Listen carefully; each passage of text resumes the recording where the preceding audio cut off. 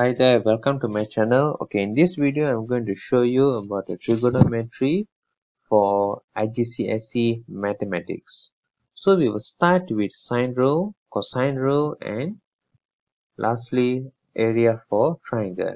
Okay, let us move to the sine rule. Okay, now to use a sine rule, the angle will be represented by a capital letter and the length of this side will be represented by a small letter. So you have to remember that the angle and the opposite is the length of it. Alright, so the formula for sine rule is given by this formula, and you can see that the angle here, alright, and here is the length. So this is a pair. So we can use this rule when there is a pair. Alright. For example, I will be doing some examples for you. Alright. Okay, this is a question number 1. As you can see here, the angle is given and we have to find the length of x. Okay, now by using this sine rule, we have to find a pair. Alright. So you can see this angle, the angle over here and the length over here, it appears to be a pair. Alright, so we have to use both of these and substitute in either A or B. Is up to you. Alright, okay, so now this 95 and is the angle and the 10.9 is the length, right? So what we can do here, we can substitute inside this formula. Okay, so we have done the first pair at this side, and then it has to be equals with the another pair, which is the 55 and also the x, the length. So sine 55 over x, and now we have to find the value of x. Okay, the x we have to move to the opposite side. It will become multiply.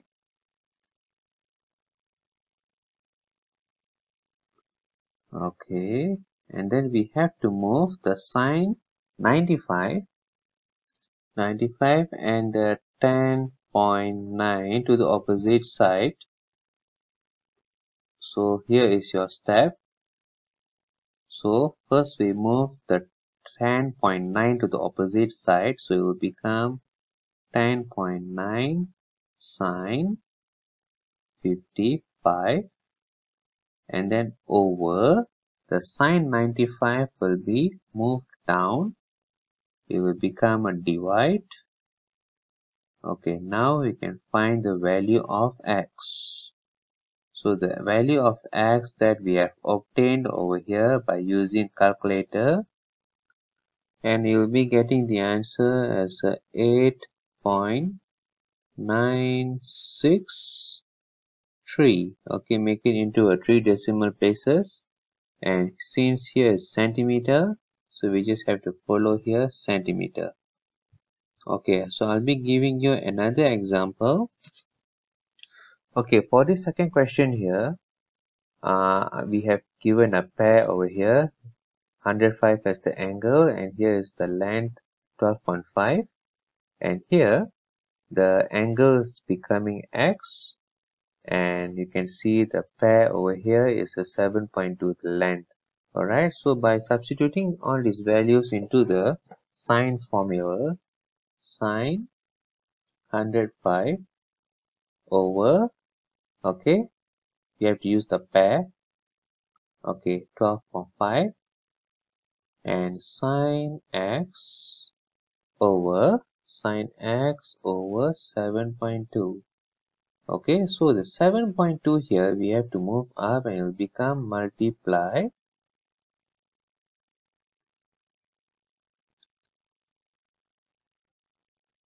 And then we find the value, alright, by using calculator. So, this value is given by is given by 0.5564 equals to sine x. So we move the sine to the opposite side, it will become sine to the power of inverse of sine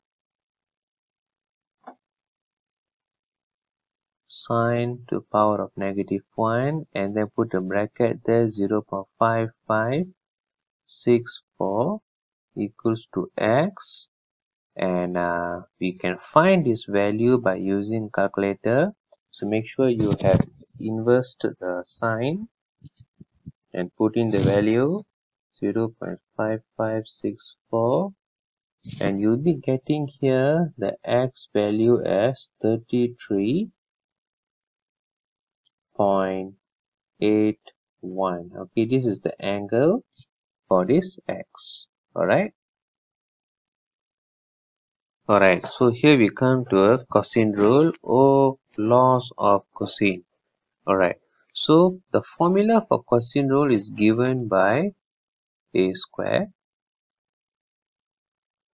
plus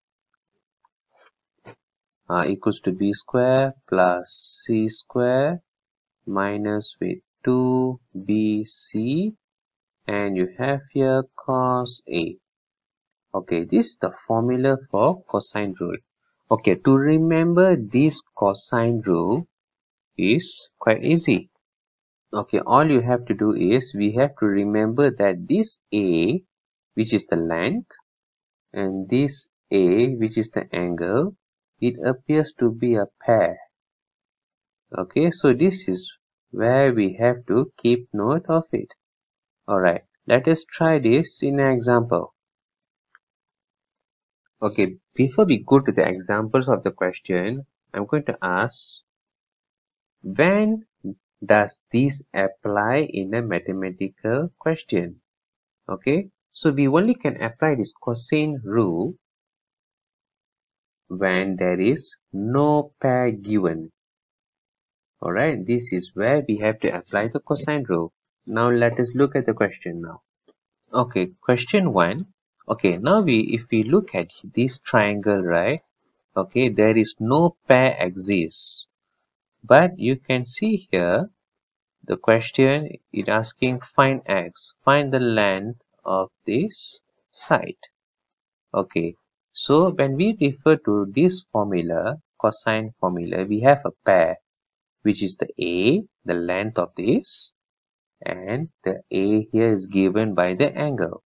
Alright, and then the b and c is given by the length of this. Okay, so we can have to substitute this. The a equals to x, so we just put the x square. Then the b, we can choose either one as a b, so let me choose 11.2 as the b, and don't forget to square it. We plus with c, which is 8.9, we square it, and minus with, okay, now we see here there's a b and c, right? And we just have to minus 2 and multiply b and c again. Alright, so put a bracket 11.2, open bracket again, we have to write 8.9, and then here will be cos 125. Alright, okay, so by using the calculator, we get the value for this one first. So x square equals to 11.2, we square, and then we plus with 8.9, and we square again, and for these two you will be getting the answer 204.65, and then here we have to multiply. Okay, and here we have to multiply, so minus, right? So here will be 2 multiplied with 11.2 multiplied with 8.9, and we have to multiply with cos 125, which comes about, okay, so here will be minus 114.35. Okay, so I just round it off here. Alright, so here will become a plus. So 65 we plus with 114.35, and you'll be getting your answers here 319. And so the square we move to the opposite side, it becomes square root of 319, and you'll be getting your answer x is equals to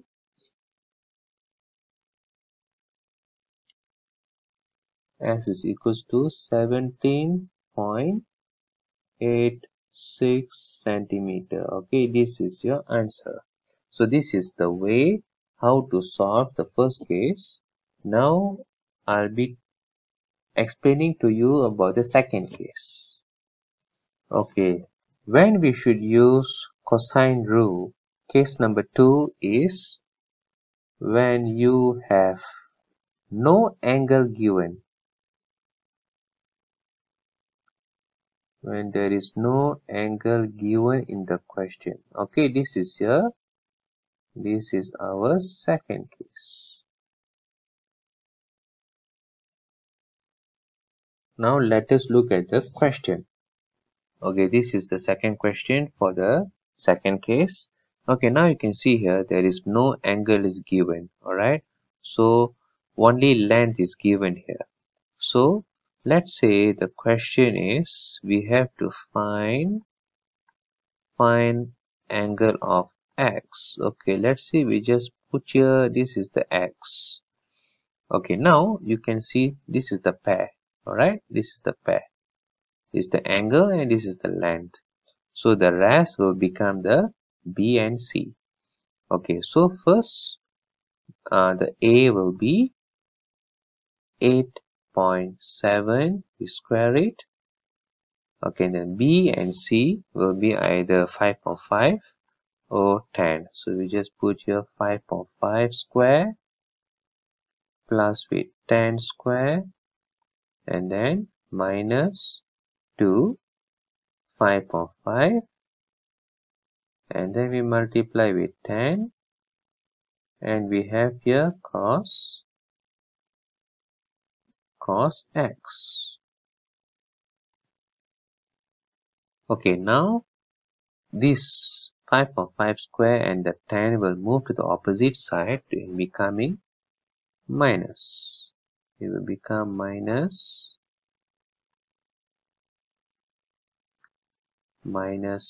10 and equals to, okay, don't forget that this is a multiply. Alright, so minus 2, 5.5,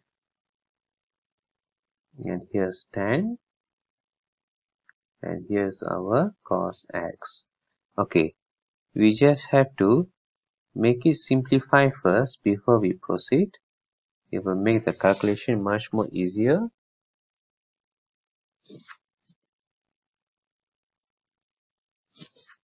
So by calculation, and here we are getting here minus 54.56, and then here will be,